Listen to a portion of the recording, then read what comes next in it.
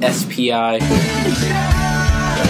What's up everyone, it is I, SPI, and in this video I'm going to be talking about the new Ninjago Summer 2022 set, Lloyd's Golden Altar Dragon. This is what the front of the box looks like. As you can see, this set comes with 9 minifigures. 3 of these crystallized Vengestone warriors, the Crystal King himself, and all 4 of the original Ninja, and Lloyd, who is apparently in a golden Oni form. I think this set looks super cool, especially if you look at this image. I definitely want to pick this one up. Let's also just talk about this new Lloyd figure. Should I do a separate video on this, on why Lloyd could be in this form, how this show's all tying together? It seems like this season they're taking elements from previous seasons and building up to a lot of conclusions for these arcs. And one of those seems to be the Oni arc for Lloyd in Sons of Garmadon and Hunted and March of the Oni. Those seasons established that Lloyd is part Oni and part dragon, and now we can see him in this golden Oni form.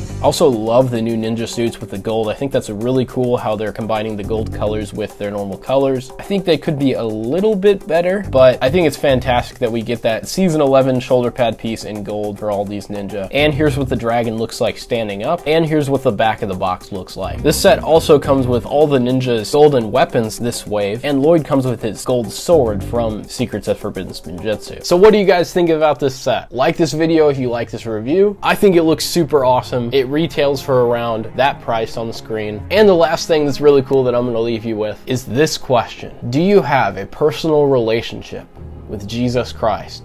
Through a relationship with Jesus, we can overcome. Jesus said, "Take heart, for I have overcome the world." So whatever you're going through, anxiety, depression, maybe you've lost someone, maybe you're struggling with something, maybe a medical condition, I encourage you to give that to God in prayer. Trust Him that He will provide for you over this situation. I'm sorry that you're going through this. I don't understand your situation. But God is the God who heals, the God who provides, the God of hope, and you can experience His provision. The Bible promises, seek first the kingdom of God and His righteousness, and all these things, food, water, shelter, clothing, will be added to you. You can look at these sets and obviously want them, but there's a lot of necessities that we need in life. We need God like we need oxygen. Our sins separated us from God. That means our wrongdoing. We disobeyed God, but God initiates the relationship. He showed His love for us in that while we're still sinners, while we still disobeyed Him, Christ died for us. Jesus Christ died on the cross for your sins and for mine,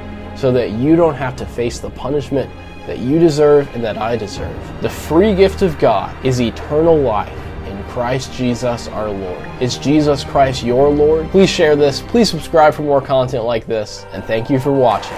Go Ninja Go!